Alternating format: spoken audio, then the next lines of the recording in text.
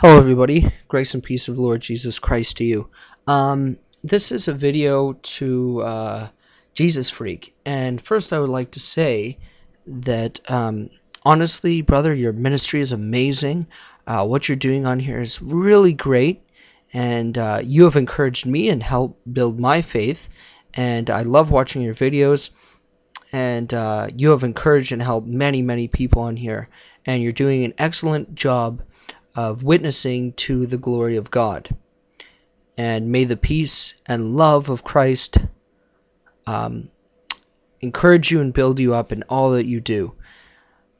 But here's the but, and really don't get defensive, and I know you won't, and anybody also who's watching, this is all out of brotherly love and to help one another and to keep the both sides of the dialogue open, and I think it's very wonderful that we can all dwell and dig into the Word and go deep into different issues and share one another's opinions and talk about all the various dynamics of the Christian faith that we have. So first, one of the things I noticed in your hour-long video is you were talking about the once saved, always saved doctrine.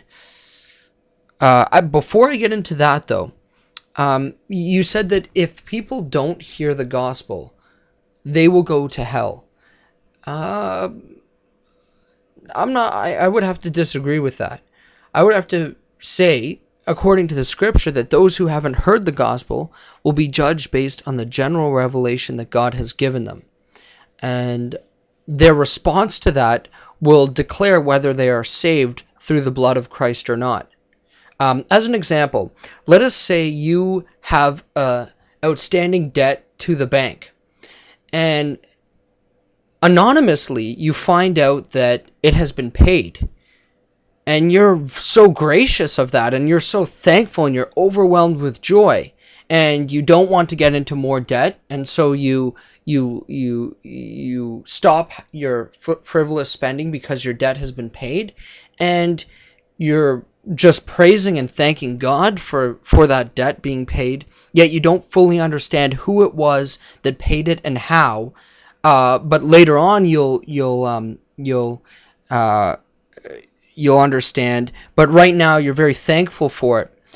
You are saved based on that positive response, just as how we Christians are saved based on our positive response to the gospel. And this is really what Paul is saying here in Romans chapter 1 and verse 18. However, he does indicate that the majority of people don't have that positive response. They go after idols.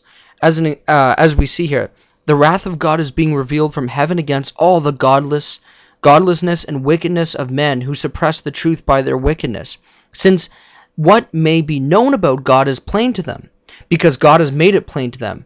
For since the creation of the world, God's invisible qualities, his eternal power and divine nature have been clearly seen, being understood from what has been made, so that men are without excuse. For although they knew God, so we know God innately, they neither glorified him as God, nor gave thanks to him. But their thinking became futile, and their foolish hearts were darkened. Although they claimed to be wise, they became fools, and exchanged the glory of the immortal God for images made to look like mortal men, and birds, and animals, and reptiles. Therefore God gave them over to the sinful desires of their hearts, to sexual impurity, for the degrading of their bodies with one another. They exchanged the truth of God for a lie, and worshipped and served created things rather than the Creator, who is forever praised. Amen. So that's dealing with how to respond to people who have never heard the gospel. Now, those who have heard the gospel and reject it, and reject the love of Christ and the peace of Christ, are in continuous rebellion against God, and God is judging them in the same way that they judge others, as Christ, he said. And so they are judged because they don't want to receive God's love, which is to love those who cannot love you back.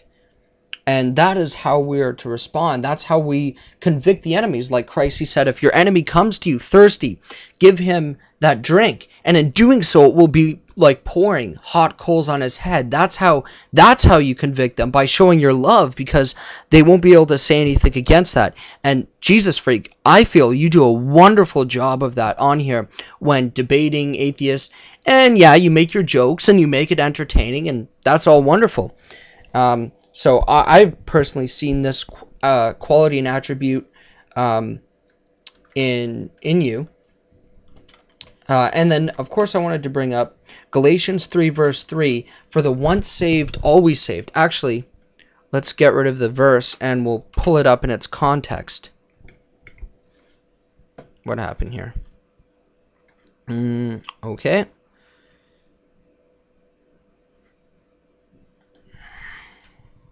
Here is it's just loading up. Actually, let me check my time. All right, I'm doing all right. Okay, so here's what Paul is writing. You foolish Galatians, who has bewitched you? Before your very eyes, Jesus Christ was clearly portrayed as crucified. I would like to learn just one thing from you. Did you receive the Spirit by observing the law, or by believing what you have heard? Are you so foolish? After beginning with the Spirit, are you now trying to attain your goal by human effort? Have you suffered so much for nothing? If it really was for nothing, does God give you his Spirit and work miracles among you because you observe the law, or because you believe what you have heard? Consider Abraham.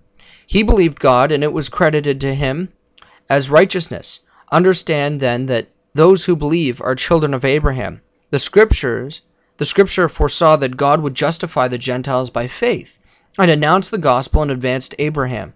All nations will be blessed through you. So those who have faith are blessed along with Abraham, the man of faith. And of course, we have verses like, you started off in the Spirit, and now you've ended up in the flesh. And we hear Christ saying, many will say to me on the day of judgment, Lord, Lord. And I will say to them, and he talks about the excuses they give because of their works righteousness, and I will say to them, away from me, you evildoers, I never knew you. So I personally don't believe in the once saved, always saved. You can definitely fall away.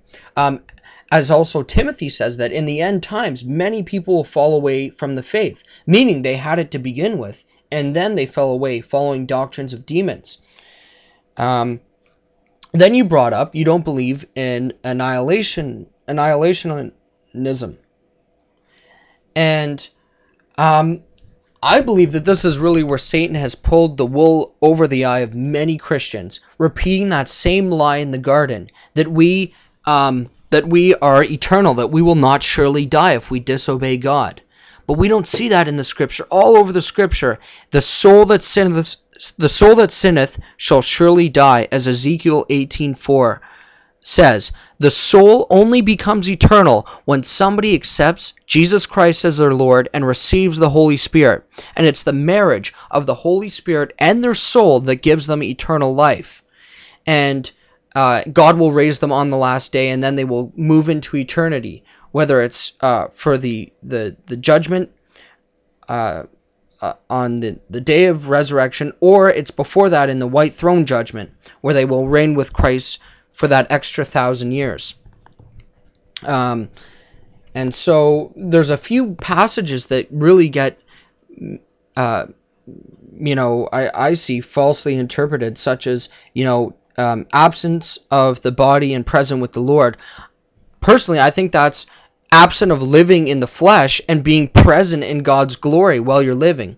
And your next, also my understanding of that is like if you work a really hard day and then you fall asleep and it feels like immediately the alarm goes off and your next day starts. That's how it will be. We die, our mind is shut down, our soul goes back to God, and then on the day of resurrection, God speaks to the ocean and says, bring the dead forth, and speaks to the land and gives back the life, the spirit in those people and judges them all at once. Because think about it, if we were all judged immediately after death, what would be the point of the great day of the Lord? And so really, Christians, we need to start opening up dialogue between that and not hold on to old doctrines and things that the church kind of set up to keep people oppressed and keep putting money in the collection plate. We need to give to God because we love to, because we want to see his ministry, not because we're afraid of, taking people out of purgatory or whatever false lies come up. And so stay tuned for part 2.